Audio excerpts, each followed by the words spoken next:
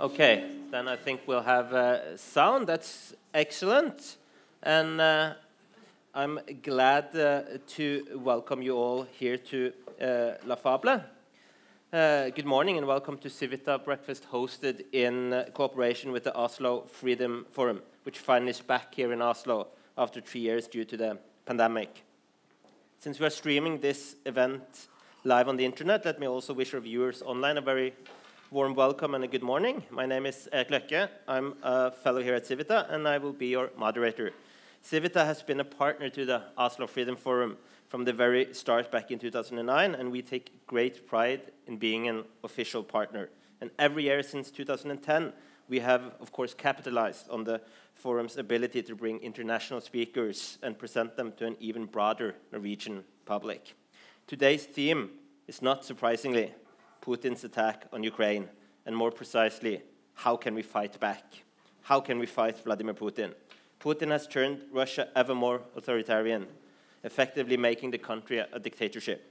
He has also supported authoritarian leaders in Belarus and Kazakhstan by cracking down on democratic movements.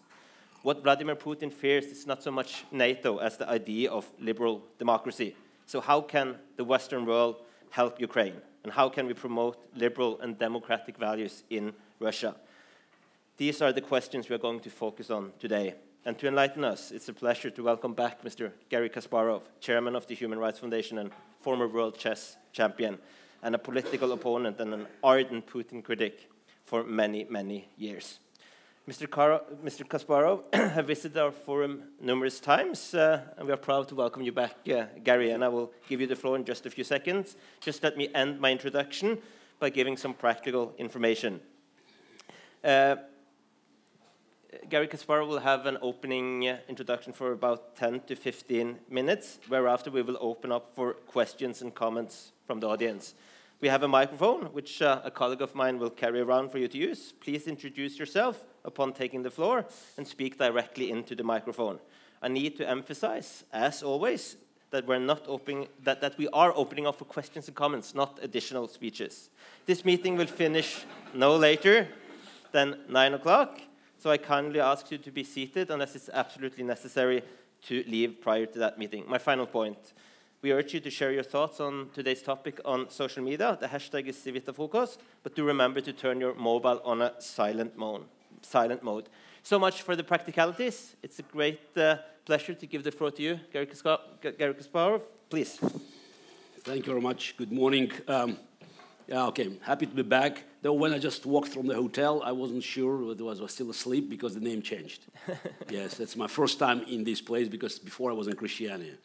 So, but again, name changes, but the spirit is the same. So, but the topic has changed. Actually, topic hasn't changed. But I just found out that after February 24th, people were listening to me with more attention and interest. I'm no longer a warmonger. Yeah, I'm just, somebody who is a realist.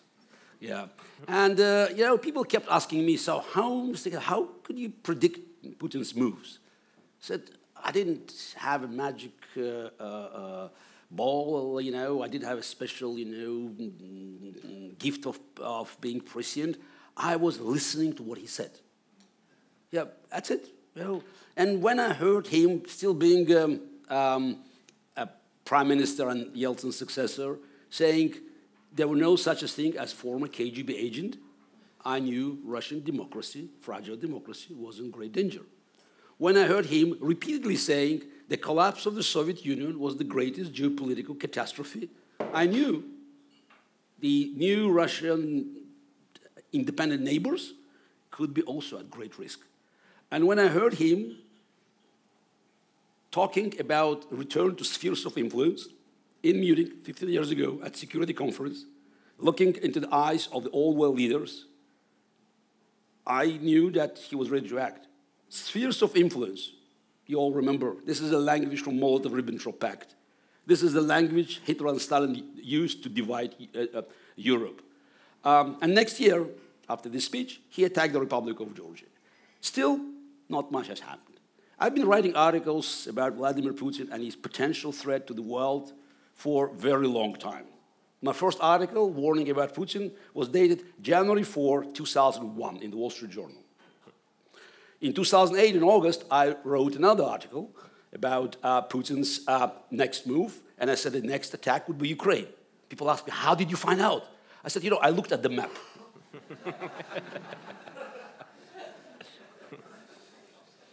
And it was so obvious.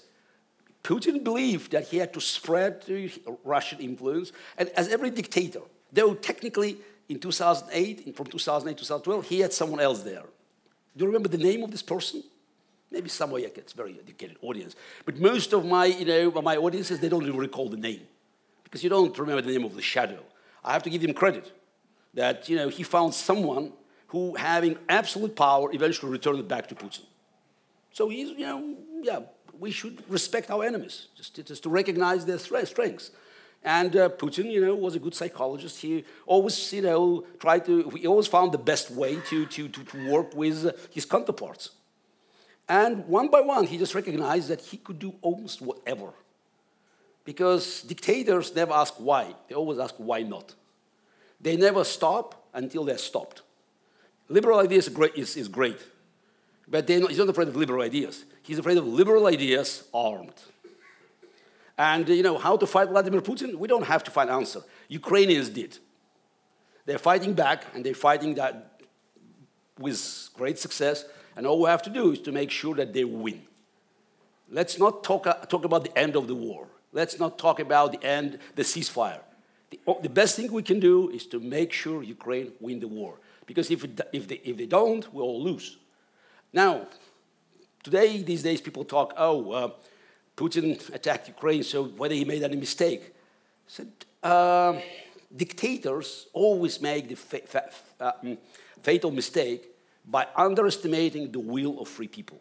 Putin was not the last one, the first one, and I'm afraid not the last one. Hopefully, maybe for our lifetime, he'll be the last one. And when Vladimir Putin annexed Crimea in 2014, I was absolutely shocked by the fact that the free world responded not with a yawn, but okay, bad, but what can we do? Even the portion of the sanctions that were imposed on Russia today could have stopped Putin from further aggression. Sanctions? Okay, they called it sanctions. Angela Merkel, Barack Obama, they called it sanctions. Mosquito bite. Putin laughed at them. And next year, I released my book, Winter is Coming. Okay, you can guess I was a fan of the Game of Thrones. But the publisher that looked at the book, well, they didn't bother about the title, but they were very much concerned about the subtitle. The subtitle said, "Why Vladimir Putin and the enemies of the free world must be stopped." It's a bit too aggressive, but it's already after Crimea. It's enemies. It sounds very much like Cold War. I said, absolutely, it's a Cold War because winter is coming.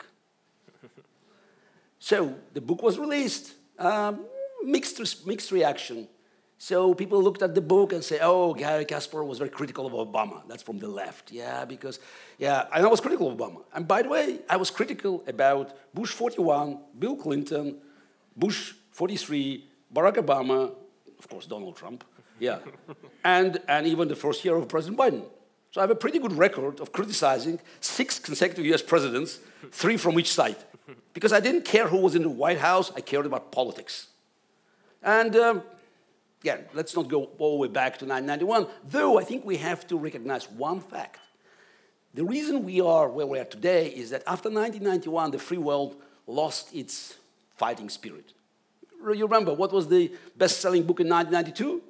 The End of History. I have to admit, I also enjoyed it. So I remember this is the days, great days of celebration, August 1991, when we removed Felix Dzerzhinsky's statue and just to put it somewhere else. Big mistake. We had to burn down the KGB buildings. Because the dictators, they always need symbols. We may not understand the power of symbols, but they do. And, we had to do something more than just removing just one statue, because now it's about to come back. But even without coming back, the spirit of Felix Dzerzhinsky is still very much alive. And having a KGB lieutenant colonel in the office. That was a clear sign. And by the way, the first thing Putin did as the president of Russia, return Soviet anthem. Different words, same music. Music for his ears. And year after year, and again, it will take 10 volumes, and maybe more, and years to describe all the crimes committed by Vladimir Putin. But it was not like, he jumped, from square one all the way to the aggression of Ukraine. It's step by step. And now everybody says, oh, remember Adolf Hitler, Putin, Hitler, Putin, Hitler, Putin. I had been attacked viciously by many journalists when I suggested that Putin could be turned into another Hitler. I remember in 2013, I had an interview with Canadian TV, and it was just before the Sochi Olympics. And I suggested that Sochi Olympics could become some sort of Berlin 1936, the platform for dictator to shine on the world stage and then to launch an attack on the neighbor. She almost walked away, saying, how could you compare Mr. Kasparov with Putin to Hitler? Don't you understand? I said, wait a second, ma'am, please, sit down. We're talking about Adolf Hitler of 1936. If you don't trust me, you can read your Canadian papers. You can read American papers. You can read French papers, British papers, what they wrote about Adolf Hitler in 1936, also in 1937, also in 1938. Now, what we must do is to make sure that Vladimir Putin, who is absolutely Hitler in 1936, will not turn into Hitler in 1941. She didn't hear this message. And by the way, it took 20 months for Hitler, after the Berlin Olympics, to annex Austria. It took 20 days for Putin to annex Crimea after the Olympics. Acceleration, 21st century, but the trend is the same. And again, recognizing that Crimea went on, and then he showed up in Syria. It's a result of Obama, President of the United States, walking away from the red line. I'm not here to debate whether, the imposing red line on Assad was a good idea or bad idea. But when it's imposed, you don't ask any more questions. If you are the sheriff and you have the red line, somebody crosses it, you shoot. You don't ask questions. And I remember my debates with many political pundits when I said the consequences of this decision to walk away will be felt throughout the world. They laughed at me. So, carpet bombing, Aleppo and other Syrian strongholds. When people look at the horrors of Ukrainian war and see the ruins of Mariupol, they say, I make an experiment. I put 3 pictures, Grozny 2000, Aleppo 2016, and Mariupol 2022. I bet you will not recognize which one is what. Vladimir Putin has been a war criminal from the very beginning. But only now we just recognize it. What's happened is, okay, February 24th. So this is, I have to say that, it didn't give me any joy, of course. I was right all the time, but, what's the point? And, last time I was attacked for being a warmonger and for just, spreading panic was 4 days before the war. And you know where? On Ukrainian television. I was on a live TV show just 4 days before the war, and I talked about imminent war. And a Ukrainian prominent political commentator viciously attacked me, saying, what the hell are you talking about, Mr. Kasparov? It's because of you. Our economy is paralyzed. We live in fear. So it's all about, it's a smoke. I said, look, I had enough glory in my life. I don't mind being wrong. Actually, I'll be very happy if I'm wrong. I can swallow my pride. But just imagine for a second if I'm right. And you look at the map. Your country is surrounded from north, east, and south. Vladimir Putin brought 200,000 troops that are standing, ready at your borders. He even brought part of his Pacific fleet to the Black Sea. That's a long way, last time I checked on the map. So do you think he did it for bargaining? And for 8 years after Crimea, when he didn't want to hide his intentions, Russian propaganda in 24/7 kept telling Russian citizens that Ukraine was not a real state. That the taking part of Ukraine or whole Ukraine was Russians' imperial duty. There's a paradox in history that dictators always lie about what they have done. But so often they're telling us exactly what they're going to do.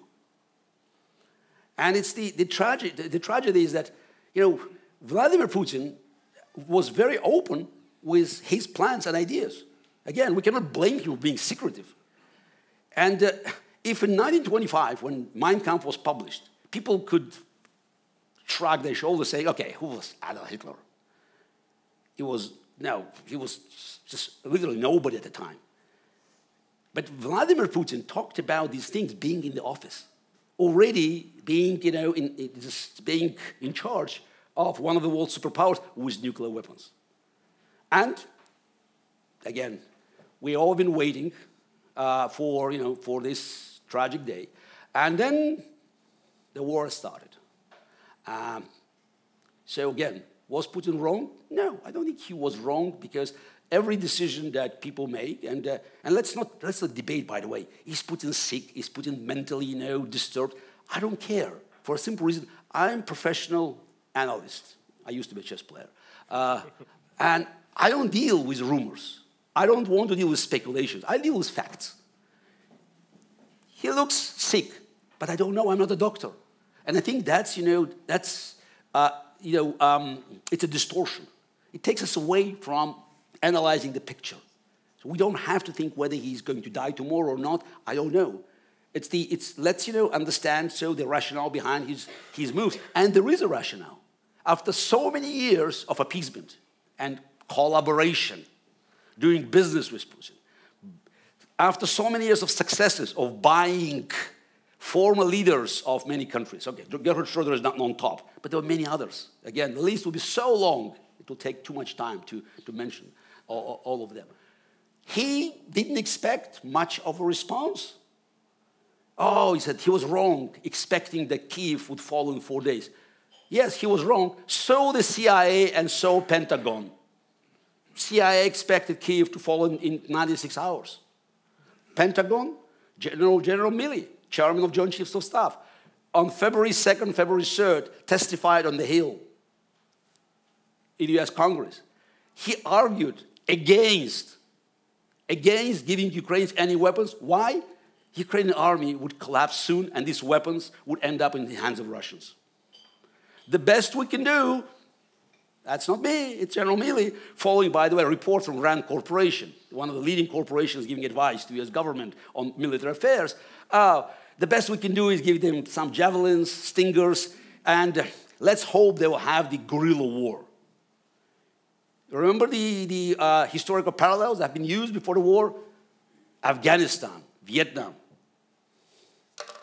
I looked at the map. No jungles in Ukraine, no mountains. What the hell are we talking about? Okay, there's some mountains in the west, but the war zone, the plains. And Putin's calculation was nearly perfect. And, let us, just think for a moment at this horrible picture. Vladimir Putin succeeds. In 3 or 4 days, he's in Kyiv. By the way, Russian troops, they even carried their parade uniforms. They expected the parade in Krещатик. And I bet you now we'll be seeing the same political leaders negotiating with Putin how to save pieces of Ukraine. We live in a strange time where so many politicians turn to be clowns, and a comedian has become a hero. I bet you that in history books, the phrase that Zelensky, the response of Zelensky on the second day of war to kind American offer to escape, I don't need a right, I need an ammunition, would stay as prominent as what Winston Churchill said in 1940. That was the turning point of the war. And we live at a time where all bets are off. We talk about the war now. It's already 3 months, and it seems like years, because in war every day counts for for 10 days maybe. For Ukrainians, it's probably eternity. And while discussing it, we just we probably have to make a mental experiment. Just go back and think that I'm here on this stage. I was here 5 years ago. And just instead of talking about artificial intelligence 4 years ago, in 2018, yes, I would tell you, what, I have a narrative for my new book. And this is a book about war in Europe. And you know what? Russia will attack Ukraine. And Ukrainian Jewish president will ask Germans to help. And Germany will send tanks to Kharkiv to fight Russians. I think that will be the end of my presentation. You all walk away, think, okay, maybe I have to see a doctor. This is the world we live in now. We live in a world where the most vocal voice in Germany to send tanks to Ukraine is Green Party. And we live in a world where German voters triple the amount of votes for Green Party in the latest election in Saarland, from 6 to 18%, based on, just on that fact. And Social Democrats lost dramatically because they are delaying it. It's a different world. And we saw the solidarity in Europe by people voting on Eurovision. Record vote for Ukraine. This is the best indicator for politicians. Why Ukraine is being supported by the free world. With some exceptions, we'll talk about it. Because we live in a democracy. And the politicians, they could hear it. And it's again, who could have imagined that now to boost your credential as a Western political leader, you have to go to Kiev. It's like pilgrimage to Rome. Boris Johnson was the first one to recognize it, and now he's safe. You know, he was very shaky. And after visit to Kiev, he's a hero. You know, this is, my wife joked that, you know, because Britain was the first one to actually to show support. He said, probably, you know, the ghost of Winston Churchill visited him saying, Boris, you must go to Kiev. And he did. So, and it's the, so, now just it's enough just to end my remarks on a positive note. In the beginning of the war, it was first phase, let's pray Ukraine could survive, you know, just, you know, a few more days. Next stage, oh, maybe they can actually survive. Then, oh, maybe they can make a compromise. And now we're all talking about, can they win? The answer is yes, they can and they must. Because it's not only their war. Ukraine now is on the front line of the war between freedom and tyranny. And the result of this war in Ukraine will define world history, not for years, for decades. Because if Ukraine had lost, we would see a different now world with China preparing invasion of Taiwan and probably Marine Le Pen being president of France. The world is interconnected now. Everything, has influence. And the Ukrainian war will influence the entire world. You just mentioned Belarus and Kazakhstan. Oh, the moment Russian army is destroyed in Ukraine and Ukrainian flag is raised in Sevastopol, watch Venezuela, watch Syria. Let's not forget, Vladimir Putin is the leader of Dictators International.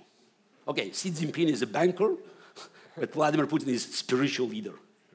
And that's why I say that, Ukrainian victory, decisive victory, is all we need now to continue our fight, successful fight for democracy. And the liberation of Crimea and Ukrainian flag in Sevastopol, it's the first step for liberation of my country, Russia, from Putin's fascism. Thank you.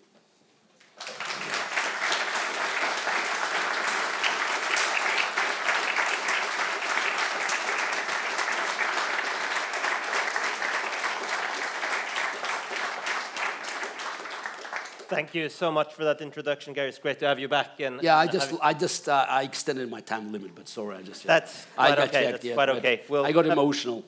That's quite understandably. We'll open up for questions and comments very soon, so you can just give me a sign if you want to come on the speakers list, and I'll put you on accordingly. But a question from me at first, Garry. You've been here before talking about the state of Russia. 10 years ago, we had Boris Nemtsov here, who was brutally shot. We had also Vladimir Karamurza, many of the opposition in Russia. Who's in jail now? Who's in jail in Moscow. How is the state of opposition in Russia, if ever? And is there any way to promote the Democrats who still are in Russia? Oh, some of them are in Russia, in jail. Mm. Yeah, you just answered the question.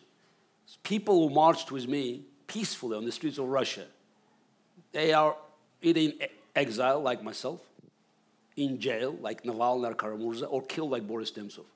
We're talking about making some parallels with Nazi Germany of 1941, 1942. Maybe, hopefully it's 44 already, but I don't know. So this is, so it's no opposition. It's a fascist dictatorship. Even New York Times recognized this fact. Timothy Schneider had a good article a few days ago saying, let's call things what they are. So how can you expect any opposition? We had some sort of, dissent voices that were allowed to speak until February 24th. Now, all of these people, they've gone. So we have hundreds of thousands of Russians now just fleeing, because that's the end of the hybrid time. If you say war in Russia, you can go to jail, because it's a special military operation. You know, that's in Russians now, we always make jokes. Say now we have to change our, our history and textbooks and our literature. You can no longer say, just about historic events. You should say the Great Patriotic Special Military Operation 1941, 1945. And in literature, you should say Special Military Operation and Peace, Leo Tolstoy. Right, I have noticed one person coming on the speakers list here. There's also a room for anyone else. I also noticed the person over there. Please present yourself and speak into the microphone. Please. I'm Christian. I'm a member of a democratic movement in Norway. The microphone closer to your mouth. I'm a member of a Russian democratic movement in Norway, Smorodina. And I had a question. You were talking about the interconnected world, and I've been also thinking about this topic, like the Donald Trump, Corona, and now war in Ukraine. Now, some research suggests that they are nearing a tipping point, whether our civilization will make it or not. What are your thoughts on this? Look, I'm not a military expert, so I just, I always have to get an indemnity for any forecast. But I can analyze information, and you don't have to be a great expert to recognize the fact, though many experts were wrong, as we know, that Russia lost already two battles in the north. They lost battle for Kiev, they lost battle for Kharkiv. So we all now don't know the map. So currently what they're trying to do is it's not even to make an advance, because they promised the big advance on the east. They made some, they had some successes, but relatively small. So they failed to actually surround Ukrainian, the bulk of Ukrainian forces in the east. But now Putin's plan is different. And it's not only militarily, but also diplomatic.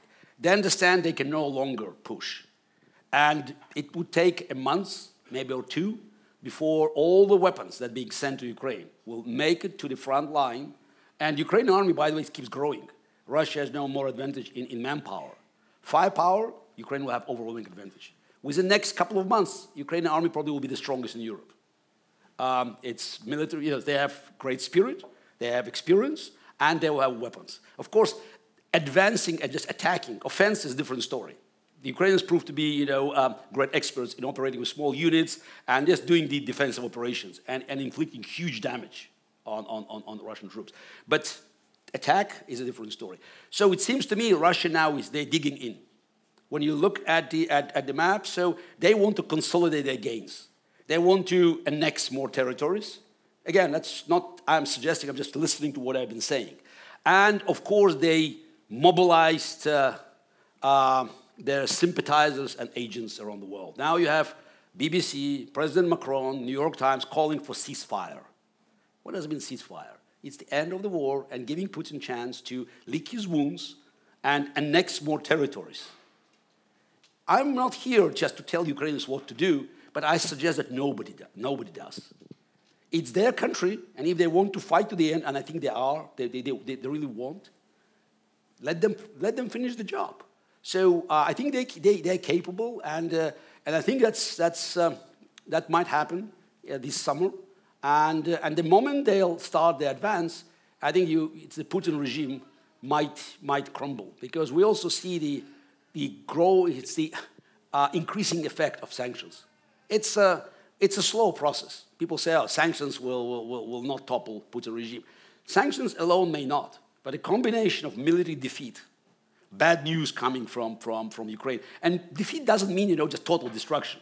Defeat could be psychological, because as I already talked about dictators and symbolism, Crimea is the core of Putin myth. Without Crimea, no Putin.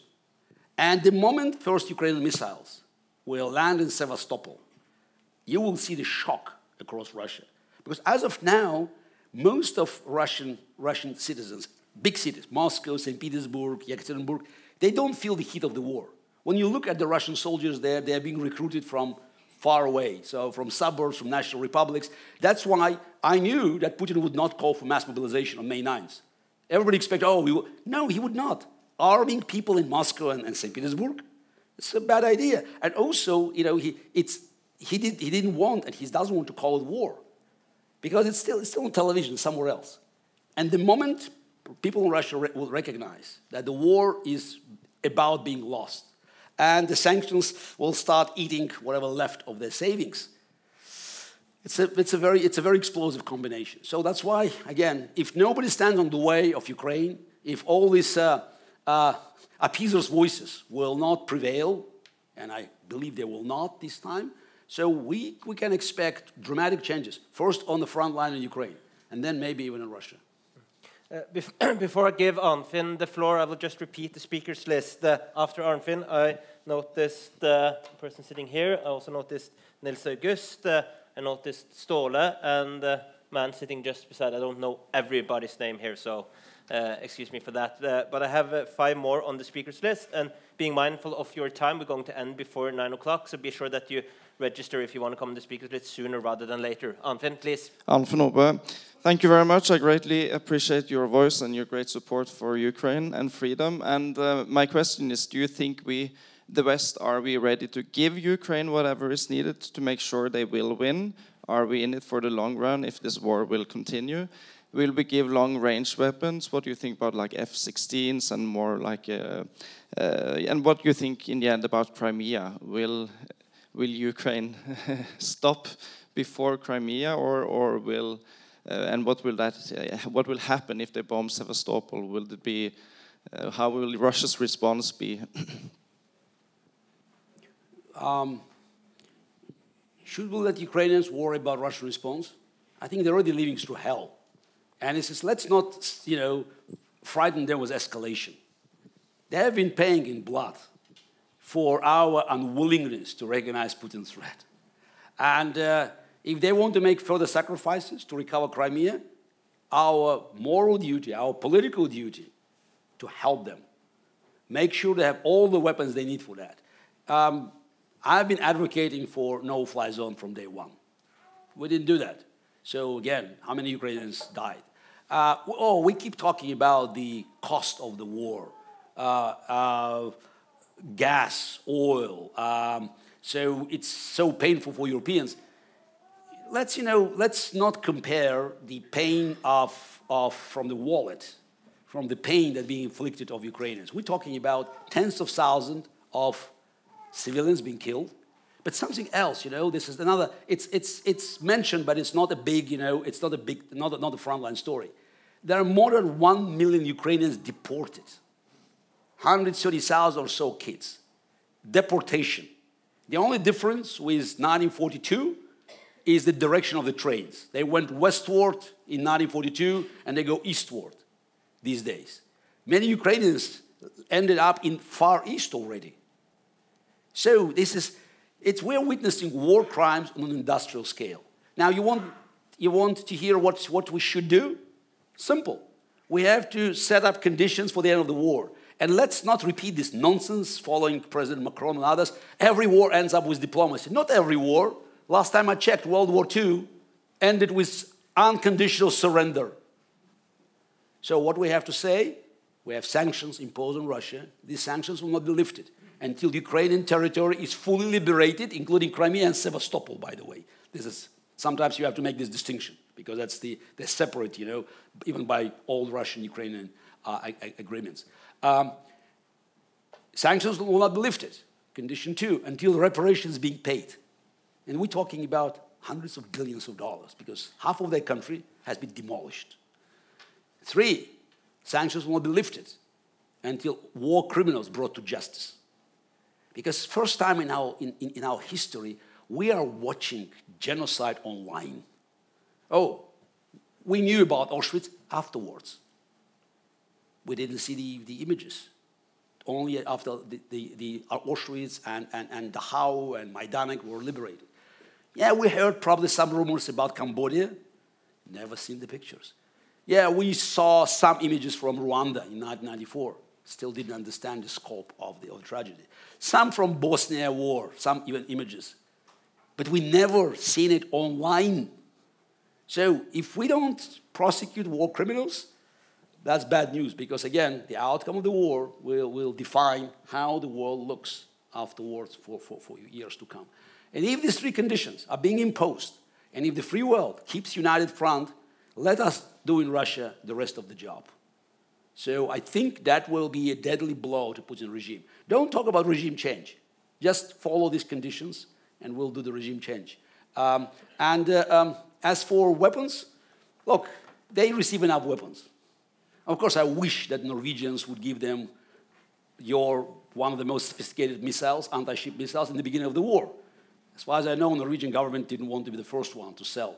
So maybe they could have destroyed some of the Russian ships before they inflicted huge damage. Because, by the way, most of the damage to infrastructure and civilians caused by the warships, not the planes. Planes are just bad, but the biggest missiles, they fired from the warships.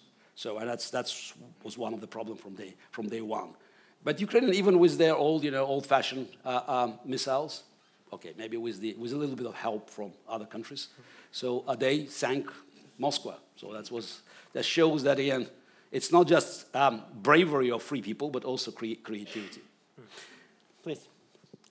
Hello, my name is Torgeir. I want to ask a question about nuclear weapons.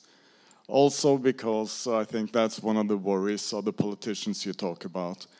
Myself, I'm worried about to separate tactical and strategical nuclear weapons, and you hear Russia is threatening about it. What are your thoughts about the reality of those threats? Highly unlikely. By the way, they are no longer threatening. If you follow Russian propaganda, in the last couple of weeks, they forgot about nuclear weapons, somehow, mystery. The reason is they recognize that it will not be one-way street. Let's forget about strategic. I mean, that's another story. Tactical, I agree. That was a real issue in the beginning of the war. But using tactical nuclear weapons, you have to be sure that you will attack an enemy, an opponent, on the battlefield that does not have capability of fighting back.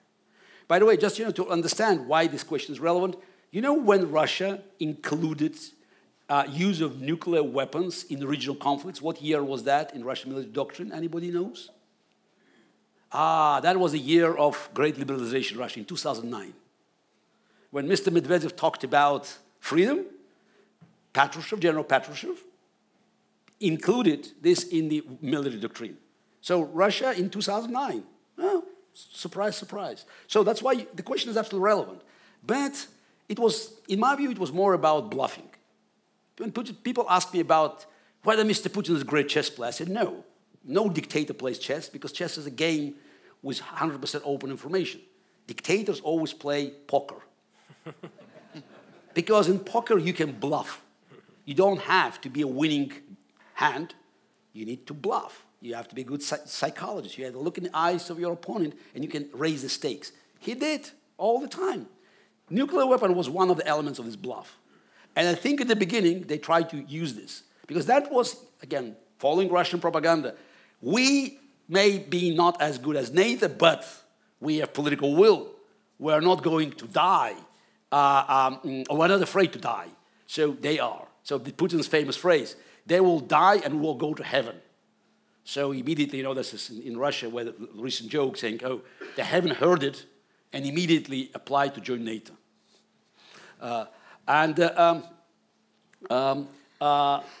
As of now, the situation has changed, because they recognize that it may not be without adequate response. And I always said, arguing, for instance, for no-fly zone. When people said, oh, it's so dangerous, it's aerial combat, then it's World War III, I'm not so sure. Yeah, the Russian pilots, they were quite good and dropping bombs on civilians. Meeting NATO pilots in the skies, not so sure. I don't think they train kamikaze. Now, nuclear weapon, tactical nuclear weapon, it's not just Putin pushes the button. It goes in a chain of command. And it will end up in a base with a general, missile base, or more likely a warship. If Admiral, who has to make the final decision and push the button, thinks that he will be facing Hague International Criminal Court in 5 years, he will do it. If he thinks there's a 50-50 chance that the NATO missile will come in 5 minutes, no. So that's why I think they just recognize that they better shut up, because we don't know, because it's poker, it's a gamble. But they no longer feel safe. And as long as they don't believe they can be safe, I don't think Putin will find kamikaze among his senior officers. Nils August. Thank you for a very interesting speech. My name is Nils August Andresen from Norwegian newspaper Minerva. I have this feeling that this conflict is deciding not just the future of Ukraine and Russia, but also, in a sense, the past of Ukraine and Russia. And this is one of the things that Putin fears, that if Ukraine wins, then Russian history is sort of changed. It's no longer Imperial Russia. It's sort of reduced to Moscow, and they have to rewrite their own understanding. But this is very, very painful and difficult, and I'm wondering, how do you view Russian future if the Putin regime falls? What comes in its place, and are we certain that it's something better, or could it be something even more terrible in a sense? Don't tell Ukrainians it could be more terrible. This is again, that's the fear of the appeasers. I don't want to blame you, but it could be worse. No, it cannot be worse than Putin. Now, excellent question, because it's about history. You're right. And it's a long history. It's not just, last 100 years. We're not talking about Putin being a product of 105 years of the criminal communist regime and KGB. You're talking about centuries of Russian imperial expansion. And you can go even deep, deep, deep down. And some people say what we're seeing now in Ukraine is a final battle of two Russians. The Kiev Rus, the pro-Western Russia, European Russia, versus Golden Horde. And this time, the true Rus is winning. Don't forget, Russia had some European traditions. You had republics in the northwest, like Novgorod and Pskov, that have been trading with Ganza and just, be part of the European trade routes. They have been crushed by Moscow. So it's the Asian tradition, the Golden Horde tradition, that has been inherited by the prince in Moscow, eventually won. And it led to this, to the history of empire that, kept, increasing century after century. I'm also Russian, and I believe it's time to end this. So I believe the only way for Russia to find its place in the 21st century is to eradicate imperial virus, or just, following this more scientific language, so to eliminate imperial matrix from its statehood code. Is it doable? I don't know. But it's the only chance. Whether Russia will remain in its borders, I think unlikely. You may have Chechnya and Dagestan and Tatarstan going on their way. Fine. I think our hope is to have Russia as the confederation of the regions that would like to get together and agreeing to live by the same rules. Russia should become part of Eurasian space, but with European values. Again, I don't know if it's doable, but that's the only chance. And Ukrainian victory is a crucial element of this plan, because to bring bulk of Russian population into reality, you need military defeat. Historically, it's the only thing that forces people to look into reality. And while nobody's arguing for Moscow being bombed or Russia being invaded, but we need this Crimea to become the symbol of the end of the imperial dreams. I'm incorrigible optimist by nature, and also it's not just about Russia, you pointed out correctly. It's about the balance in the world. Because the battle between democracy and freedom on one side and tyranny and dictatorship on the other side doesn't end with Ukrainian victory. We still have China. We still have so many things in the world that are happening, like Uyghur genocide now, or other places in the world where democracy has been crushed by dictators. And the fact is that Russia could move one way or another, hopefully to the side of freedom, could be a decisive element in our victory, because the battle for ideas will continue. It's again, whether we like it or not, this war goes on, because the evil doesn't die. It could be buried under the rubble of Berlin Wall for a while, but the moment we lose our vigilance, the moment we turn complacent, it comes back through the cracks in our resistance. Before I give the floor to Ståle, just let me repeat the speakers list. Ståle and the lady sitting next to Ståle, and I also noticed the gentleman there. I hope I haven't ignored anyone, but those are the questions we have time for before 9 o'clock. Please, Ståle. Okay, my name is Ståle Hagen, and thank you for a very insightful and interesting lecture, Mr. Kasparov. It's a little bit the same that you spoke about now. What do you think will happen with Mr. Putin if we hopefully find a solution which is not a clear win or a clear defeat, somewhere a compromise? Do you think the West will allow him to continue with business as usual?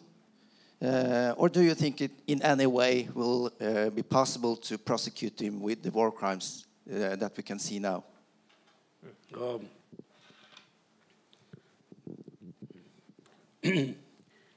Yeah, if I use chess metaphors or chess parallels, I can say that what we're facing now, it's a black and white game, because it's good versus evil.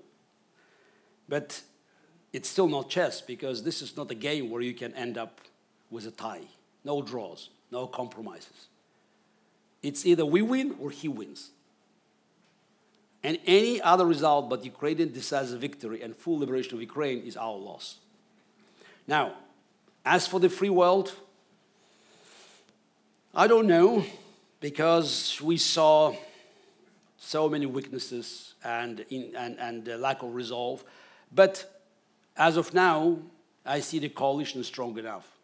We have Brits and Americans, we have Georgians joining, so the coalition, slowly but steadily, as they always do. You have Eastern Europeans, with the exception of Hungary. So it's pretty strong, strong coalition. And I don't think President Macron can be as successful as President Sarkozy, who sacrificed part of Georgian territory in 2008 to buy so-called peace. And I don't care what happens with Vladimir Putin as long as Ukraine wins and the free world keeps the coalition and the sanctions in place. For a simple reason, let people around him worry about their future, because when dictator is weak, he becomes a liability. And how they deal with that, it's their business. But they always look for a scapegoat, and typically as a dictator. One thing I can tell you, Vladimir Putin will ever see the tribunal, which he deserves, for a simple reason: he will not live that long. Dictators do not survive these kind of military defeats. So again, I want to look at the facts and the battleground where I can help. How they will deal with Putin, who cares? He will not be around if Ukraine wins the war. So that's as simple.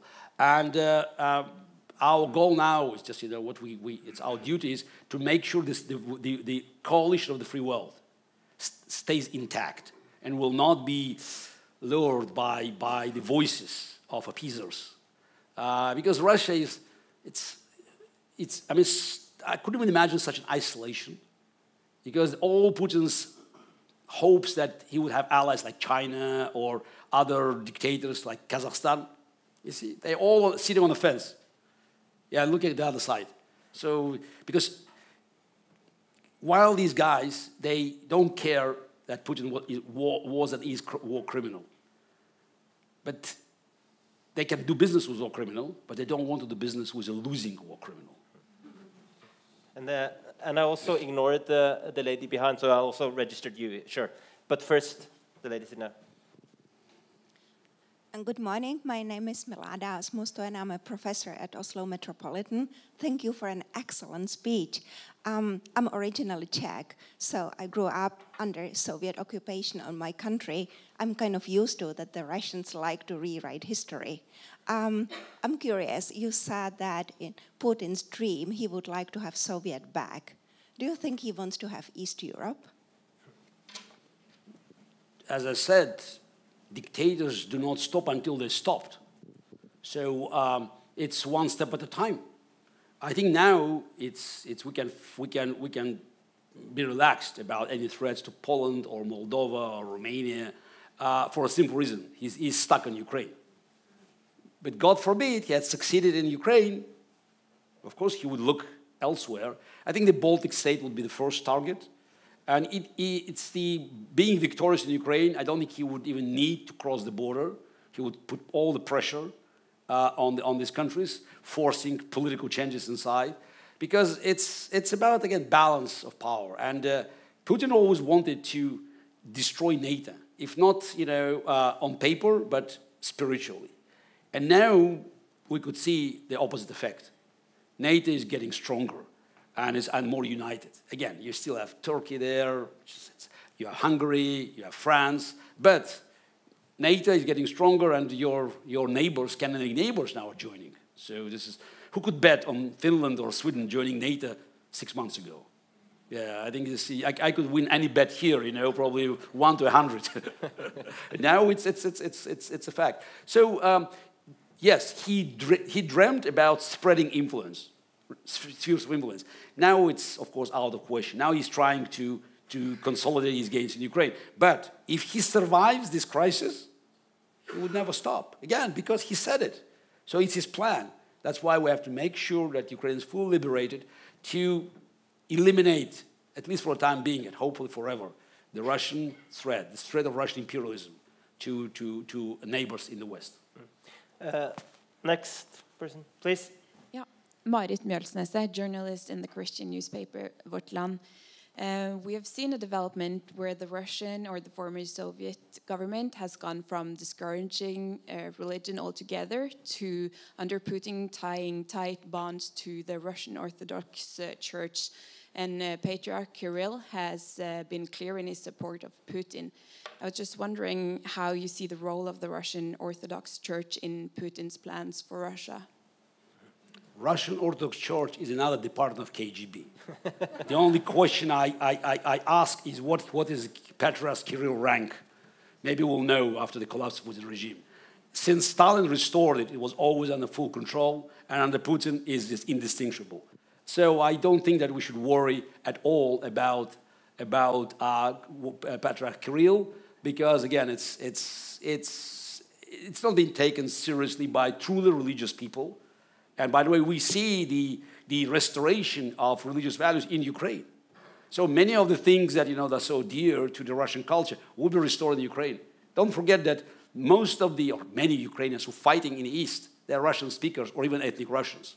So somehow it's okay, Ukrainians may not like it, but it's a civil war. So there again between two Russians, European and others. You can look at the videos that when Ukrainians recording, more than half of these videos are recorded in Russian.